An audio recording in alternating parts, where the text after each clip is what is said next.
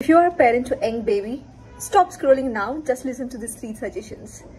Number 1, do not give screen time to your baby. If your child is below 18 months, 0 screen time. You have to avoid screen time.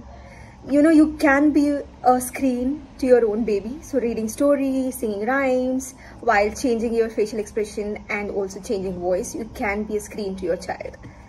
Screen time, it just creates a problem. Problem in focus, behavioral issues, emotional development, impulsivity, as well as developmental delays. Do not focus on academic skills.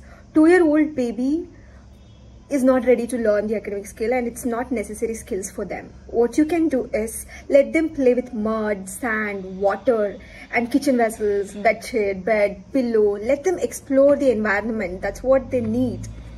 And the last one, do not give too much of alone time for them.